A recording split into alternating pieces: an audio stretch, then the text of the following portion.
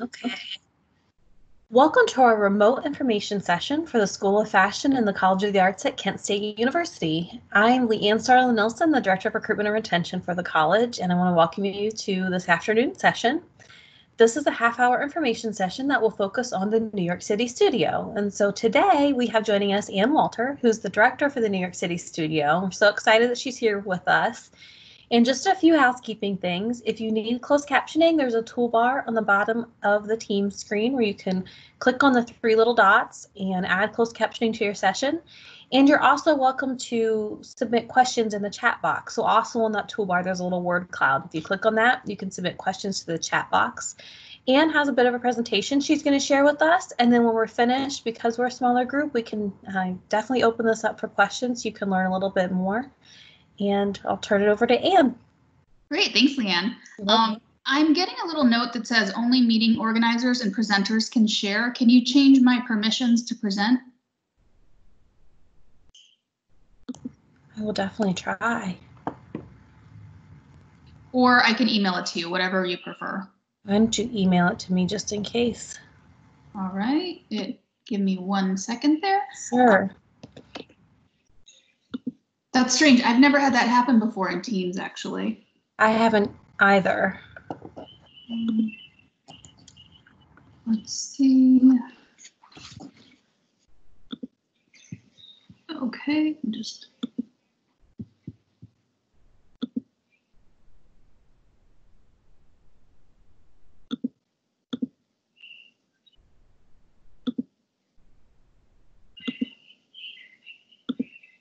Okay, I just sent it to you. Great.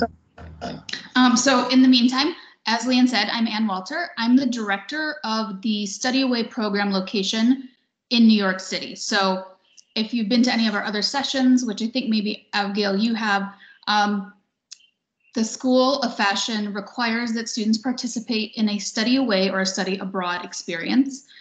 New York City Study Away is one of our biggest and most popular programs. Our space in New York is considered Kent State University campus. I work for Kent State University, and I have a little presentation to tell you a bit about, or show you a bit about what the studio experience is about.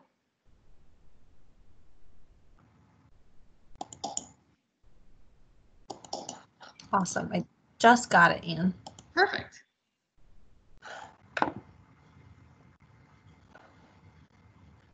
All right. I'm going to go ahead and share my screen.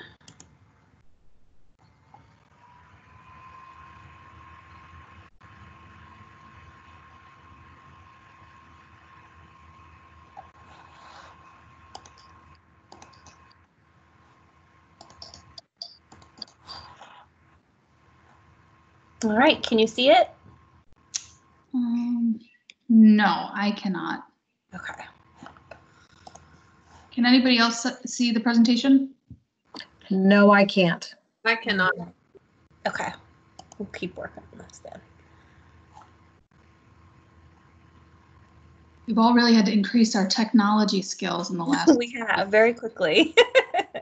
And for this week, for some reason, I keep running into the issues that I haven't had There yet. we go. You see it? I see your Outlook. Well, that's no good. Oh, you know what? It's telling me request control. Would I, if I do that, can that? Yeah, try that. Okay.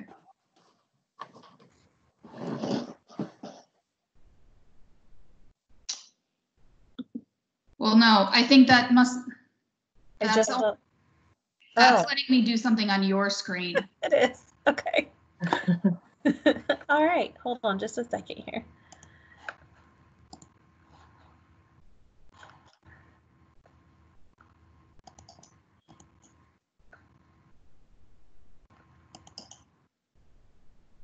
All right. I think I just took back control.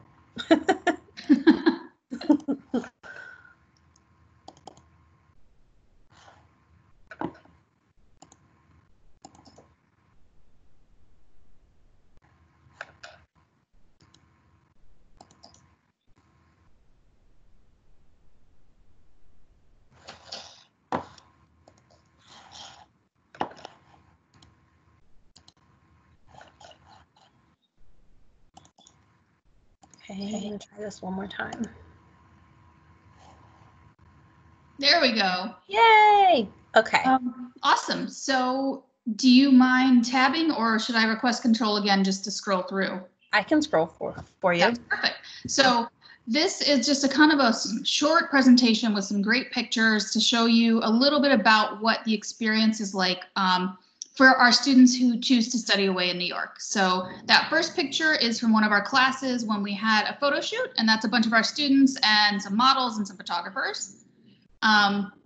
Then this next one we can just skip.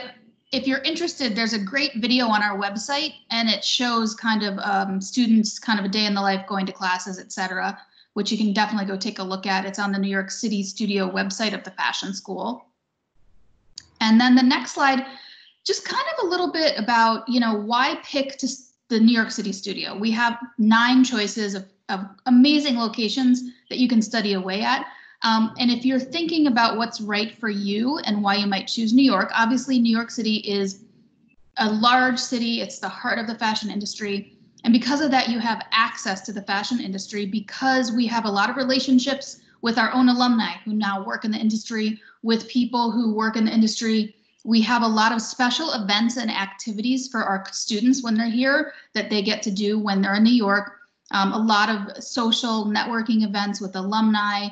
We offer a few special classes that you can only take in New York. And then, of course, there are internships, and we have our faculty who currently still work in the industry. So it's a really strong connection to the industry and the alumni.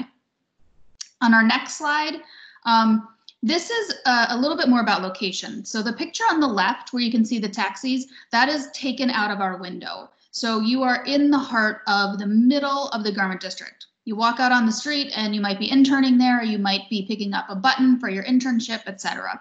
And then the picture on the right is sort of what a view from the very top of our building might look like. And again, you're right in the heart of Manhattan.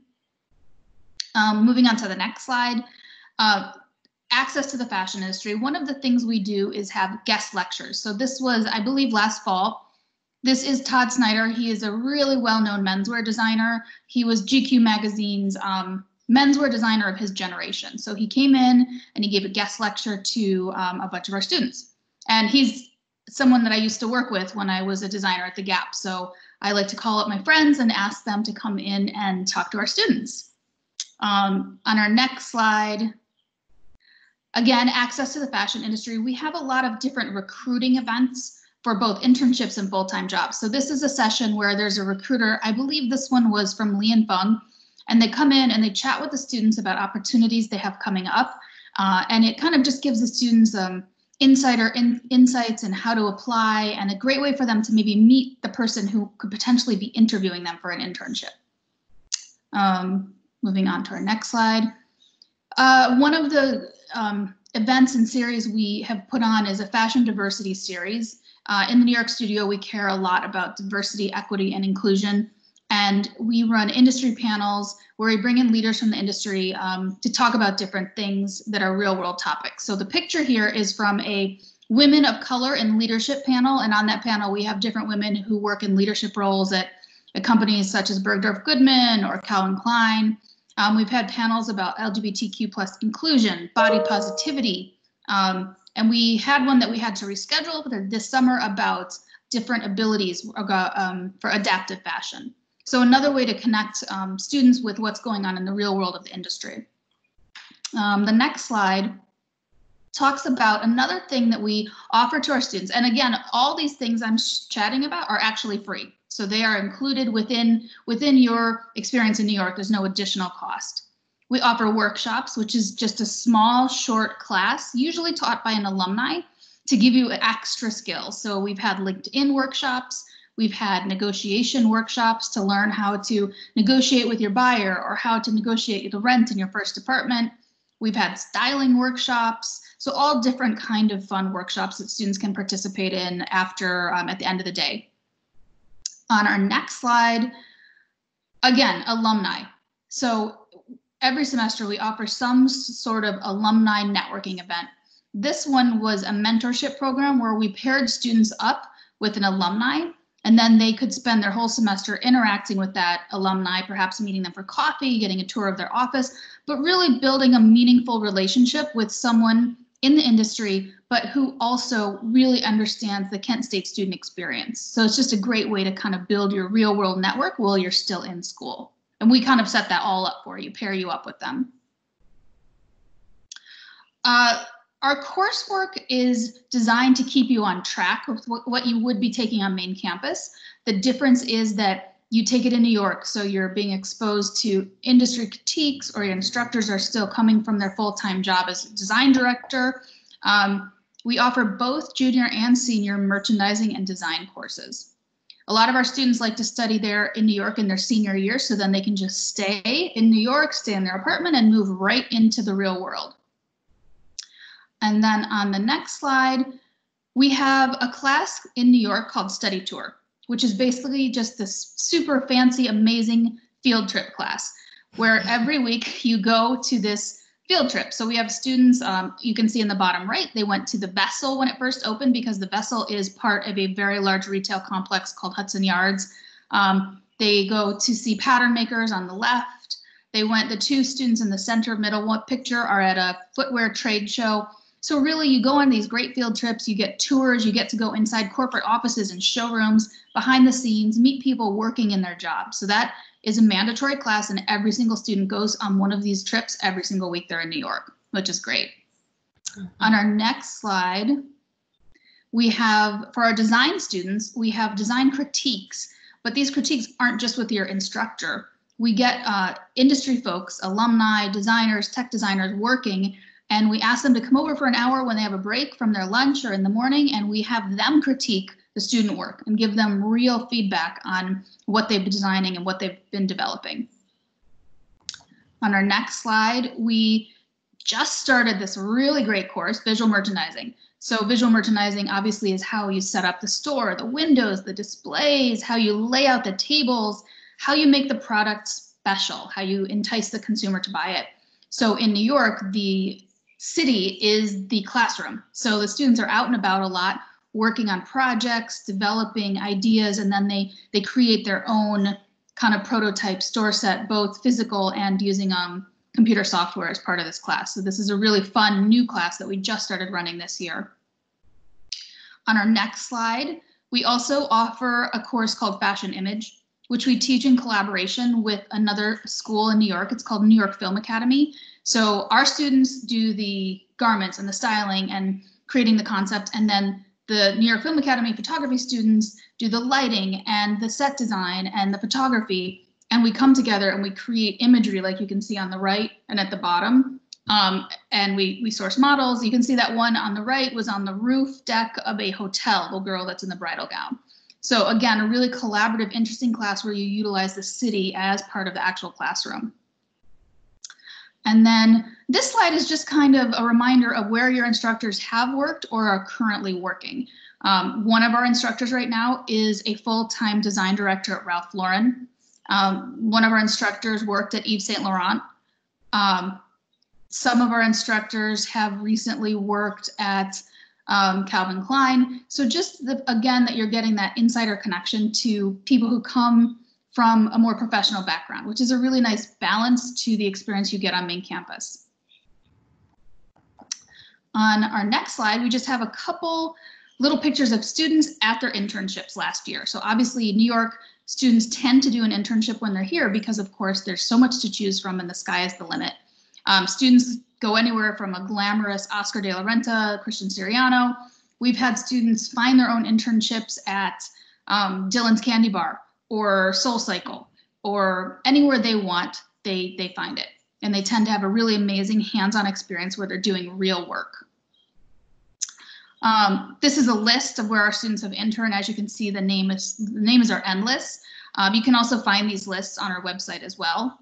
Internships can often lead into full-time jobs, which is another exciting thing about interning and then staying in New York. And then scrolling on down, we can skip this one. Thanks. This just talks a little bit about the program costs. We always recommend that students are aware that New York is an expensive place. So to budget, think about how much they might spend on food, how much they plan to spend on clothing or travel. And then of course, there are definitely scholarships available that can be looked at in depth on the website.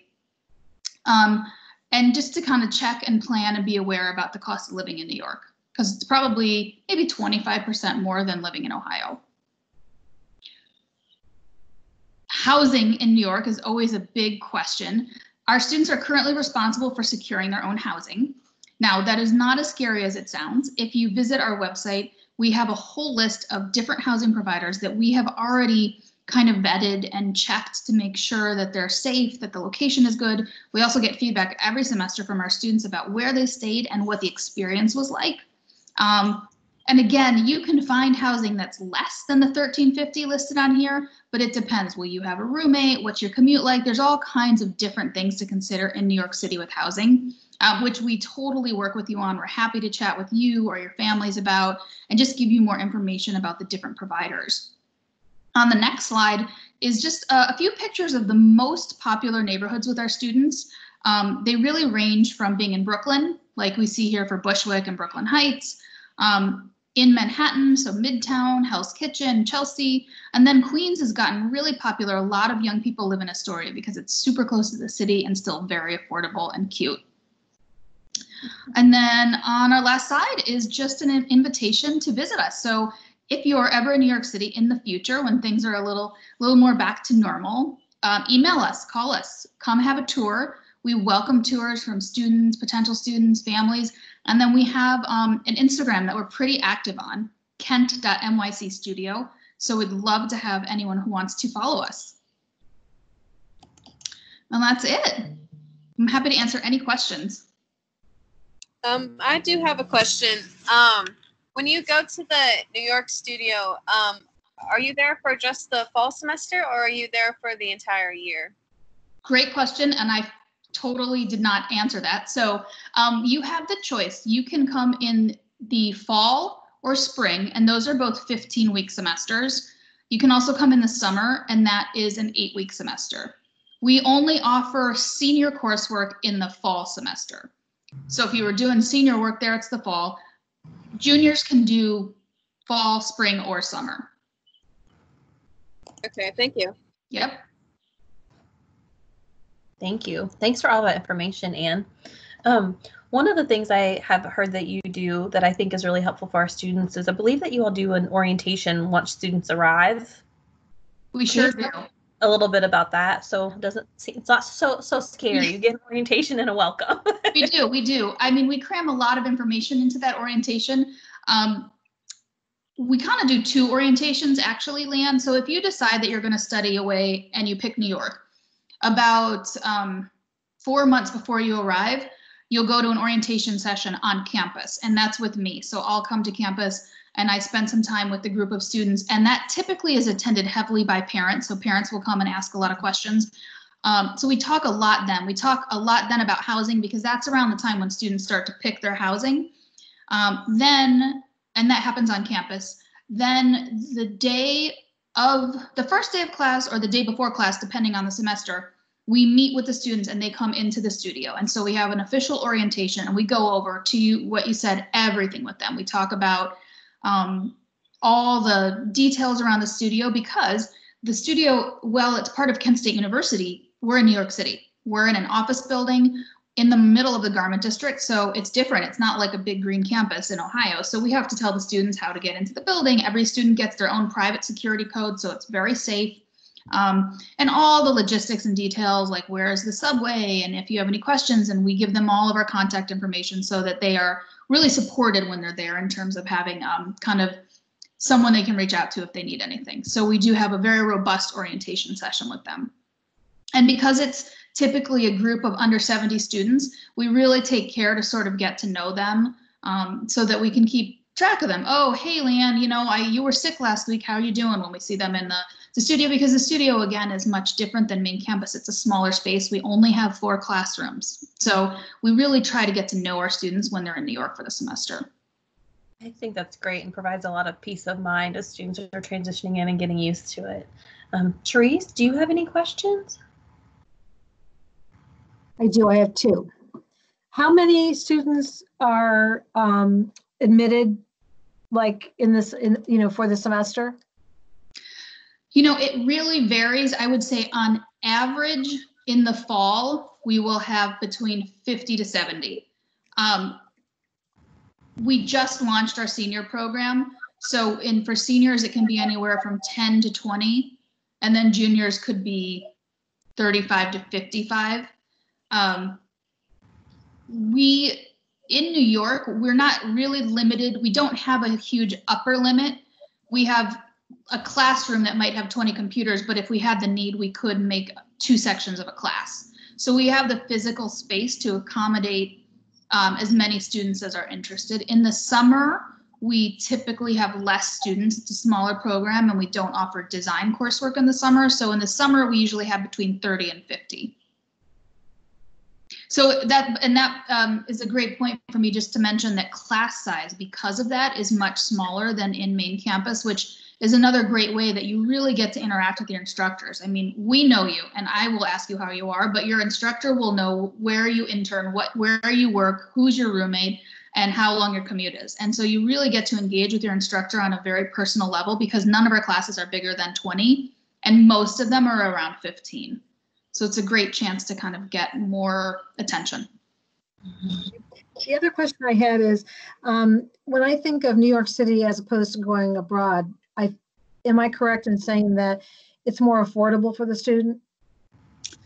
Or is that not the case? Because I'm thinking my kids, for them to be able to afford to go to, Paris or places like that, in my head, I think that it's more expensive.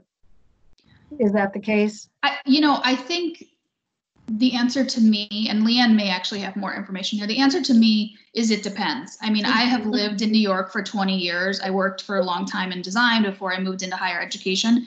It depends. New York can be incredibly expensive, or it can be incredibly cheap. I mean, I lived in New York when I was 22, and I had half a bagel for breakfast and the other half for dinner. You can make it work in New York if you have to. So I think it really depends on what the student is looking for, where they want to live, what kind of housing is okay for them and their family. I think, to me, it's less about the cost of New York versus Florence or Hong Kong, but more what are you looking for? Because different students want different experiences. And I always tell students, if you can afford to do two, because they're so different.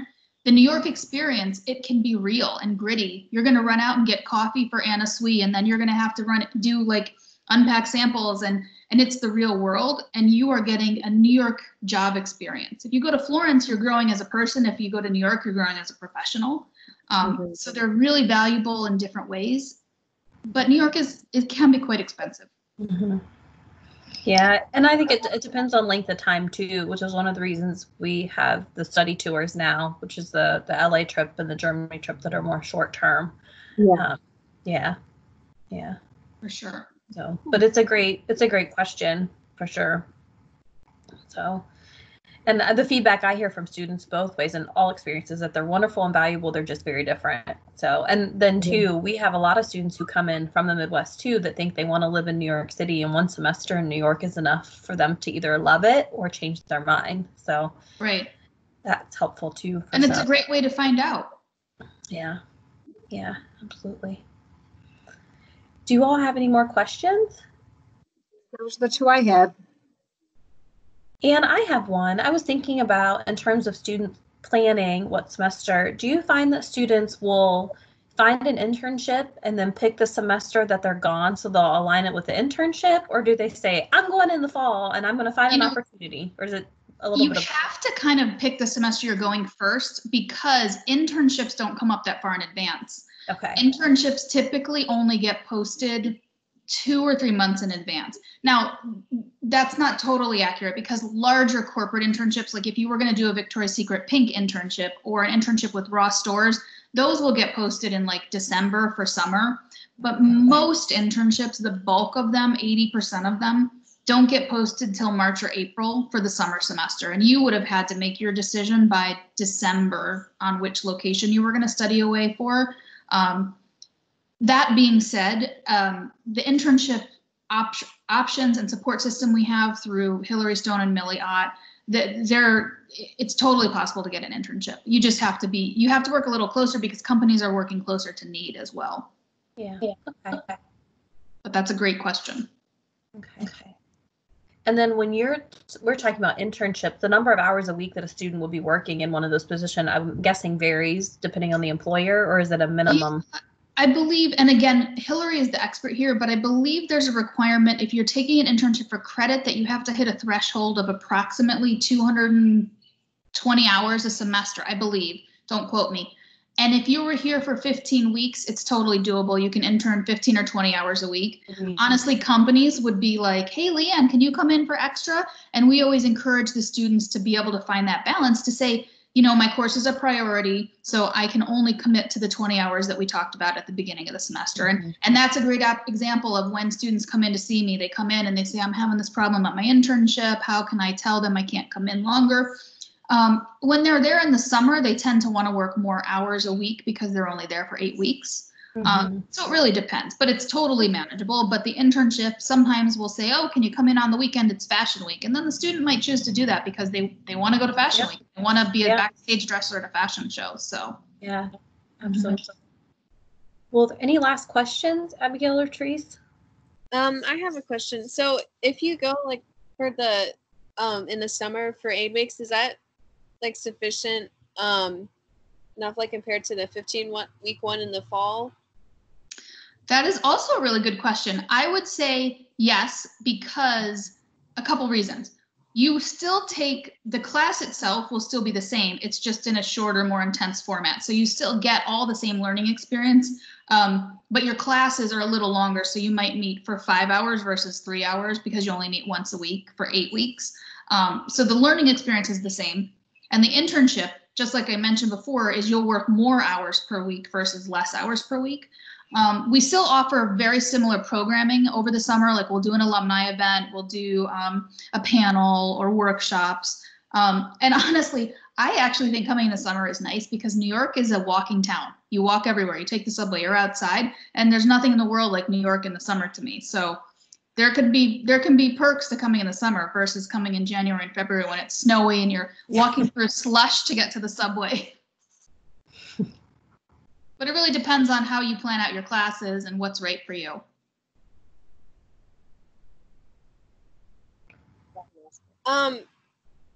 So one more question. With the summer,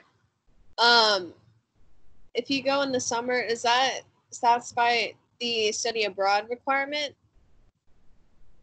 It would, yeah, because the requirement is study abroad or study away. So it would. Okay, thank you. Yeah, you're welcome. Absolutely. Well, one thing about summer I just thought of is it can be a little cheaper also because you would only need an apartment for like the 8 weeks of the program. So that would be a way to look at it as a slightly cheaper option. Versus because in the fall and spring semester, you basically need 4 months because it's a 15 or 16 week semester. So that ends up being 4 months of housing. Yeah. So you have a little bit of extra time on the front end when you get there, and you might need a little extra on the end when you're leaving, depending on how dates and stuff align. Right. Okay. Well, that wraps up our time together today. And thank you so much for sharing all of that. I'm sure they learned something. I know I did, and we appreciate you being here with us. This will be up on our website next week. And, you know, if you have other questions, definitely let us know. Thank you for joining us. All right. Thanks, you guys. Have a good weekend. Bye. Bye.